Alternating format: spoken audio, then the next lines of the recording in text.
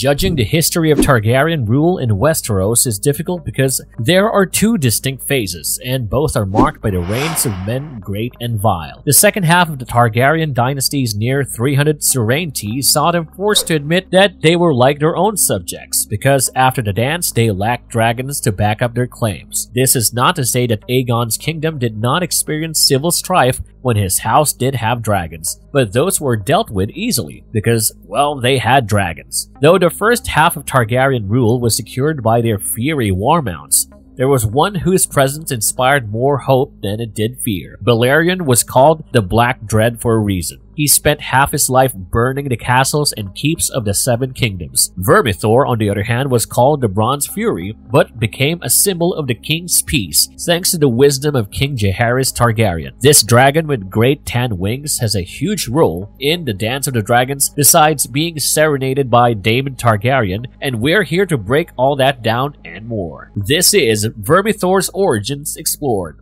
And spoiler warning, because there will be a lot of those in this video. Before we go into our explanation, we have a very small request. If you like our content, please support us by subscribing to our channel. This is a small click for you, but for us, it means a lot. Thank you. Let's begin.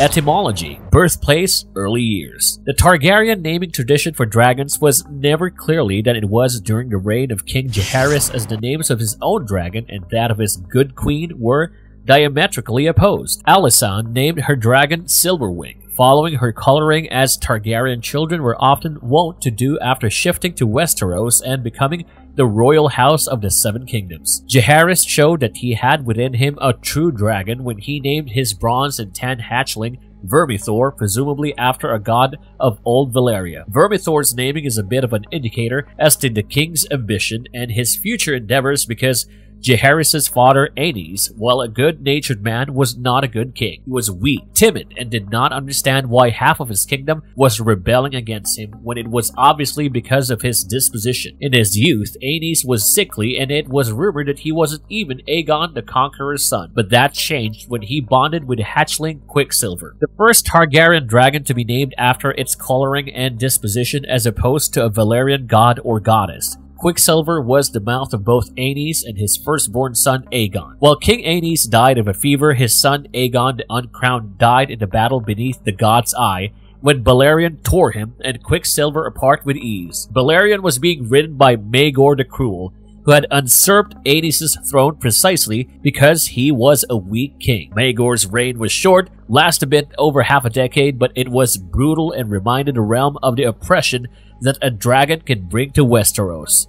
However cruel and sadistic Maegor might have been, there could be no denying that he was not weak. What Maegor was childless, and because he was thought to be impotent as well, it was only a matter of time before his throne passed to one of his brother's son. That son would end up being Jaehaerys, after Maegor personally ensured the tortured death of Aenys' second-born son, Viserys. Jaehaerys had always been called wise beyond his years, even as a youth, and it is likely that he knew why his father and brother had not succeeded in claiming or even holding the Iron Throne. Consequently, naming his bronze and tan hatchling Vermithor might have been a conscious choice on the young prince's behalf, though we will never know if this was the case. What we do know is that Vermithor is the first dragon to be born in King's Landing. Up until this point, all Targaryen dragons have been hatched either on Dragonstone or in Valyria itself. Balerion had come to Dragonstone with the Targaryens as a young dragon. Vhagar and Meraxes had been born on the volcanic island itself. Quicksilver and Dreamfire were hatched in the hatcheries of Dragonstone and given to Aenys and his daughter Rhaena, respectively. And as we've already mentioned, Aenys' son Aegon took his father's dragon after his death, and Prince Viserys died dragonless.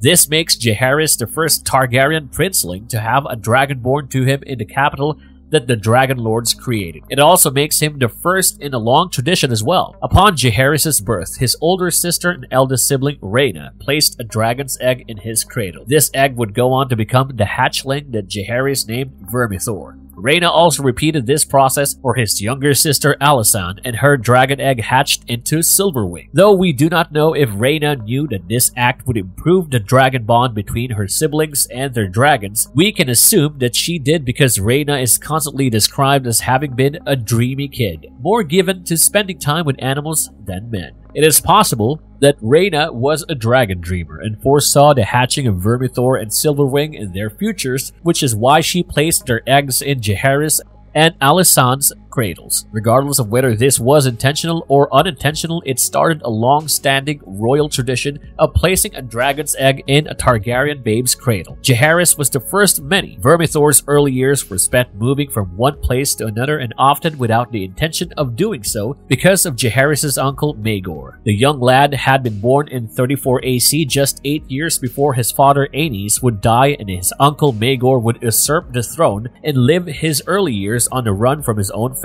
So naturally, wherever Jaehaerys went, so did Vermithor. After Aenys' cremation at Dragonstone, the Dowager Queen Alyssa Velaryon fled with her children to Driftmark, the seat of her father, where Jaehaerys and Vermithor resided for the better part of a year before they were summoned back to King's Landing. Jaehaerys stood witness to his uncle's marriage to Tiana of the Tower and was sent back to Dragonstone alongside his mother and sister Alysanne as hostages of Visenya Targaryen. Vermithor bounced around from King's Landing to Dragonstone to Driftmark and back with a young prince he had bonded with. After Queen Visenya passed away, Alyssa once again ran away from Dragonstone with her children, but this time she went to a different stronghold. Storm's End had been the seat of the Durrandon kings of old, but it was now held by House Baratheon. Orys, the scion of the Baratheons, was the bastard half-brother of King Aegon the Conqueror himself, which made his grandson Rhaegar Jaehaerys' cousin. And Rhaegar Baratheon also had something that Alyssa's own Lord Father did not: the fealty of the entire Stormlands as their liege and Lord Paramount. Jaehaerys put forth his claim from Durin's defiance, and many lords flocked to his banners. The Hightowers, the Lannisters, and the Tyrells immediately backed his claim, and even House Tully, which had been fighting against House Targaryen due to the Faith militant uprising, chose to back their prince over his uncle. After hearing news of her brother's intent to march on the capital, Queen Rhaena Targaryen fled the capital and her husband on Dreamfire, but not before stealing Maegor's sword Blackfire from him. Thus did Jaehaerys make his claim known before the eyes of lords and men. With the lineage of King Aenys, the sword of Aegon the Conqueror,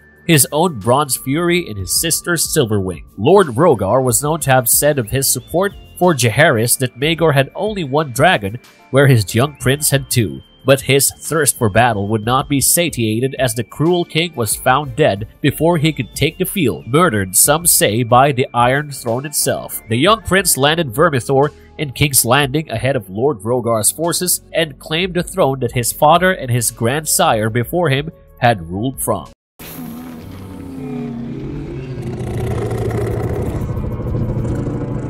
The Beast of Balance, Vermithor's role in the early reign of King Jaehaerys I. By the time Jaehaerys landed Vermithor in the capital of the Seven Kingdoms, his dragon had already grown to become formidable by himself. Vermithor was called the Bronze Fury for a reason. He was an immensely strong beast, and his fires burnt hotter than those of other Targaryen dragons. Even as early as 48 AC, he was the third largest dragon in the realm, only behind Vhagar and Balerion in terms of his size. And as the years passed, Vermithor only grew larger, which made him the perfect deterrent in service of the king's peace. Jaehaerys was determined to be the greatest king he could possibly be, and knew that in order to keep the Seven Kingdoms in check, he would have to do what his father and older brother couldn't. Aenys could not exert his will as the king on his subjects, as he was a weak ruler. And Aegon went on his progresses without a dragon, which left him open to attacks by the Faith militant. Jaehaerys did not intend to make either mistake. He knew that as a Targaryen, his first strength was his dragon,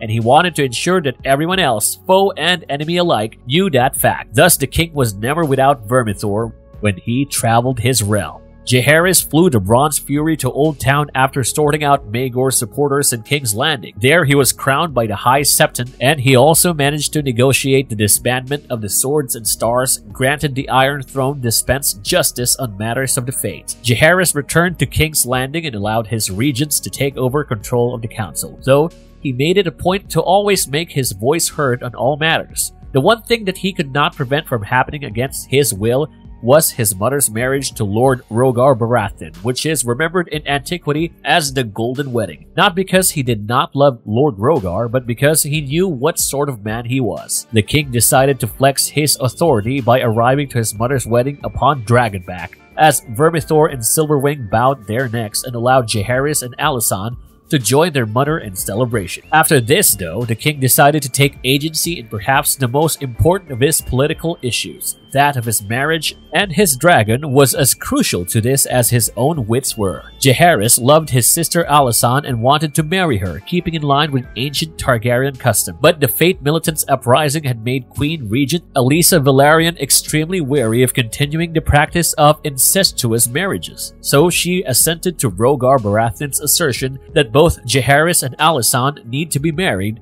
and quick. Rhaegar proposed his brother Oren as Alysanne's husband-to-be, and once word reached Jaehaerys, he acted quickly. Sending his Kingsguard ahead of himself to make the preparations, the young king took Vermithor to Dragonstone, followed by his queen-to-be. There they were married in a secret ceremony witnessed by the garrison, Jaehaerys' Kingsguard, and both their dragons, but kept hidden from the rest of the world. Thereafter, Jaehaerys would seldom be seen without Alysanne. And though their marriage was not consummated yet, king and queen would often go flying into the skies over Dragonstone on their fiery mounts. Indeed, such was the affection that Jaehaerys and Alysanne bore each other that it passed on to their dragons. Vermithor and Silverwing were known to coil about one another, and it is possible that their unions produced many of the Targaryen dragons that hatched later in his reign, though that cannot be confirmed here. The king spent his minority on Dragonstone learning the histories, drilling himself to death when training at arms, and preventing a civil war from breaking out once again when Rhaegar Baratheon decided to crown Arya Targaryen in place of Jaehaerys for his willfulness. For this act of treason, he was stripped of his chain of office by his own wife and sent back to Storm's End, where he made one last play for the throne but found himself defeated yet again. It was after Jaehaerys had become a man grown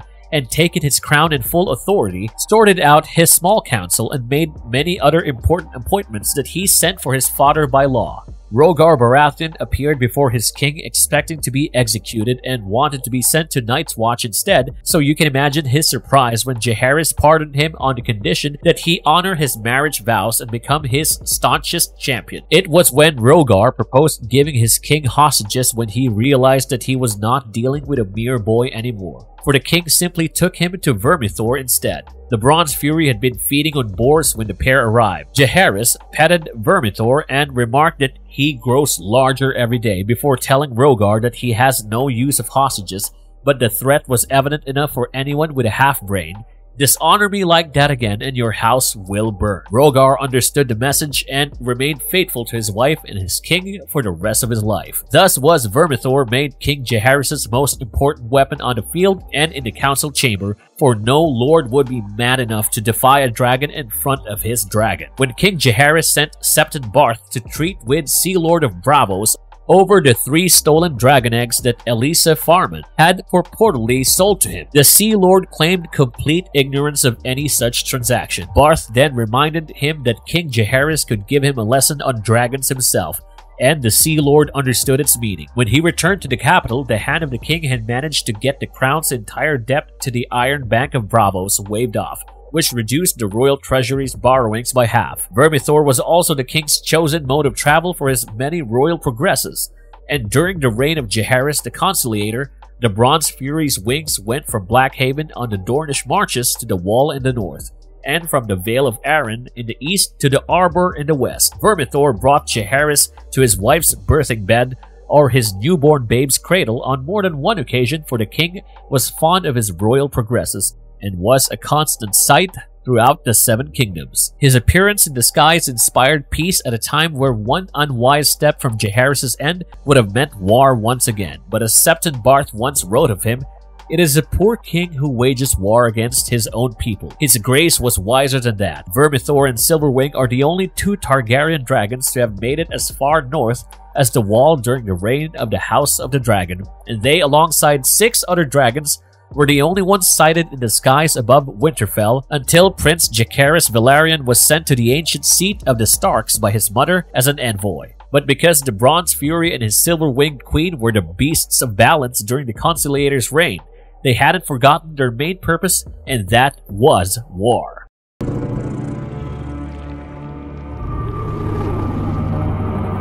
The Bronze Fury Unleashed, Vermithor's militant use by King Jaehaerys I. Vermithor was used in the field on 2 major occasions by King Jaehaerys I, but both of them hold such significance in Westerosi history that they immortalize him by his simple presence there. Of course, the Bronze Fury was arguably far more involved in the battles than the record keepers would like to admit, but that's only because they are the grey sheep of the Citadel. The first time King Jaehaerys Targaryen unleashed the Bronze Fury on his enemies was in the year 61 AC. Almost a decade into his reign, Jaehaerys was called upon by his father-by-law, Rhaegar Baratheon, with a request. The aging Lord of Storm's End could feel the stranger coming for him, and he wished to go out on his own terms. With his axe in his hand and a curse upon his lips, Rhaegar's rebellious brother, Sir Boris Baratheon, who had left Westeros to serve as a sellsword in the disputed lands, had returned home not to accept the king's peace, but to wage war. He had allied himself with a man called himself the New Vulture King, and using his intimate knowledge of the Stormlands, raided and looted the very place he once called home. Rhaegar wanted his king's leave to take care of his traitor brother himself, but got much more than he had asked for. Not only did Jaehaerys agree to his request, he added his own strength to his and brought Vermithor along for the ride. In what is remembered as the Third Dornish War, or Lord Rhaegar's War more accurately, Vermithor was both scout and vanguard, spotting the Vulture King's encampment in the Red Mountains of Dorne and setting them ablaze faster than you can say dragon. The king personally slew Rhaegar's brother in a trial by combat, for he would not have him become a kinslayer, and was later heard to say that fighting in the war alongside Vermithor and Lord Rhaegar made him feel like a king again after the grief he had suffered over losing his daughter Daenerys to the shivers. Jaehaerys would unleash Vermithor's Bronze Fury once again against the Dornishmen, but this time it would be 2 decades later and against House Martell directly. While Dorne had remained outwardly opposing to the Vulture King that Rhaegar and Jaehaerys brought down, not every lord in their sandy kingdom took the Targaryens' incursions into their territory lightly. Foremost among them was Moryon Martell, and when Moryon became Prince of Dorne, he intended to remove the stain of the Third Dornish War from his land's name by launching a 4th. For nigh on a year he collected a fleet and gathered sails, pirates and corsairs off the Pepper Coast, and by the time 83 AC rolled around, Prince Moryon Martell's invading forces were ready. He planned to attack Cape Wrath because it was Lord Rhaegar who had ventured into the Red Mountains and set his fleet upon the shores of the Rainwood. They did not even make landfall properly. Jaehaerys and his sons Aemon and Balon took their 3 dragons into the sky and burned the Dornish fleet, leaving only haggard survivors or charred corpses for Lord Borimond Baratheon's forces. Vhagar, Caraxes, and Vermithor's flames spread so quickly and burnt so hot that the 4th Dornish War, as the Meisters call it, is also remembered as the War of the 100 Candles. The entire conflict was fought and won in 1 day. The king returned to the capital with his sons and all their dragons and was greeted with a riotous welcome. That was the last conflict that Vermithor took part in, as the 4th Dornish War marked the height of Jaehaerys' reign personally and politically. Though Vermithor did fly the king to 2 consecutive royal progresses to the Westerlands and the Reach from 87 to 89 AC, that would be the last time he did that as well. Thereafter, the Bronze Fury would languish in the stables, given over to his use at the Red Keep, until the old king's death in 103 AC. Thereafter, Vermithor returned to Dragonstone, where he had spent so many years of his youth, and made a lair for himself in the smoky caverns of the Dragonmont. He would reside there throughout King Viserys I's reign, after coiling with Silverwing, who was riderless as well following Alysanne's death 3 years prior to Jaehaerys'. For a quarter of a century, the Bronze Fury went unclaimed, but the next time he would be mounted, it would be as a weapon of war, not a symbol of peace. Vermithor's Bronze Fury in the Dance of Dragons and House of the Dragon. Vermithor re-enters the skies of Westeros not as the mount of a lordly nobleman, but as the steed of a humble blacksmith's son who has kingly ambitions. That's all the information you're going to get out of us with regards to his participation in the actual dance itself, but we're going to elaborate upon his participation as best as we can without spoiling anything going forward. As you might have noticed from the season finale for House of the Dragon Season 1, Vermithor is alive, kicking and ready to go to war. Daemon sings him a high Valyrian poem about the fire-breathing winged leader. Vermithor lets his flames loose in an arc. The two of them acknowledge each other, and that seems to be that. It might confuse you to see Daemon with Vermithor as well, because doesn't he already have a dragon? And can't Targaryens only bond with one dragon in their lifetimes? But what we think you got a taste of with that scene was how castle dragons behave with one another. Recall that in the War Council after Rhaenyra is crowned queen, Daemon mentions that the Blacks have 13 dragons against the Greens 3, but that estimation included all the wild and riderless dragons. Sea Smoke is on Driftmark as he was Laenor's mouth. Obviously, and Vermithor and Silverwing are at Dragonstone. He visits the old king's Bronze Fury to reacclimate him to human presence because over the course of some 25 years, Vermithor might have forgotten what having people around him feels like. He was said to be tolerant of the presence of men when he was Jaehaerys' mouth, but that was because the Conciliator traveled frequently and kept Vermithor bent to his own will.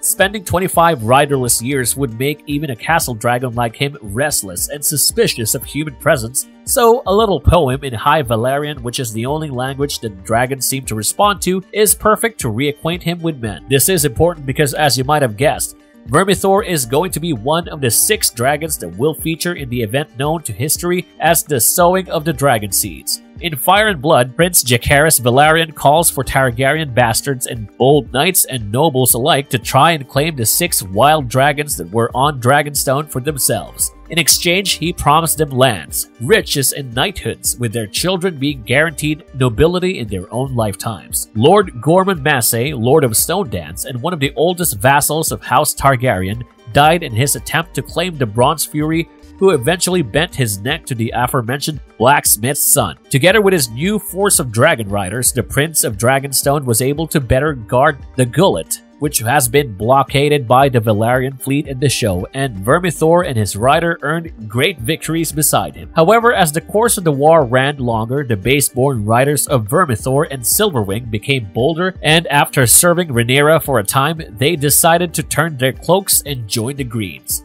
This is where the Bronze Fury would live up to his sobriquet, because in the final stages of the dance, Vermithor would emerge as the greatest dragon and the greatest dragon slayer. He effectively makes the last stand of the Targaryen dragons for them, and it is a bloody and cannibalistic one at that. With Vermithor's final decision to attack his own kind, the words of King Viserys will ring true that dragons are not a force men could hope to control, and his dying legacy would taint all the glory he had earned in his lifetime and youth. Vermithor was born the dragon of one king and died the dragon of another, who claimed to be a king, yet born of these personalities couldn't be further apart from each other, and in the end, the creature whose legacy would be tarnished would be the Bronze Fury. Marvelous verdict. The legacy of Vermithor. In the years after the Targaryens lost all their dragons, their throne would be decorated by the skulls of 19 of their one-feared steeds. Vermithor's skull is not said to be amongst them, for his remains were kept by the lady of the town where he had died as a tourist attraction. While you might think that this is an affront to the memory of the old king, it is just as well given how thoroughly his descendants sullied his name. Vermithor was once seen as the pride and power of House Targaryen and their rule over the 7 kingdoms. He was the tool that Jaehaerys used to reconcile them under his own authority. But after the old king's death, Vermithor became yet another reminder of how dangerous dragons truly are. Without a rider strong-willed enough to bend him to their whims or sage enough to know how to use the Bronze Fury, Vermithor was just as good as the cannibal, which is to say, not good at all. His final battle will be one of the bloodiest and most sordid tales of the Dance of the Dragons, and will make us all grudgingly accept Viserys' assessment of his house's greatest power, that it is an illusion and no one can truly know or tame the heart of the dragon. If you liked our content, don't forget to leave a like and subscribe to us if you haven't already. Have a good one and be safe. Thanks everyone.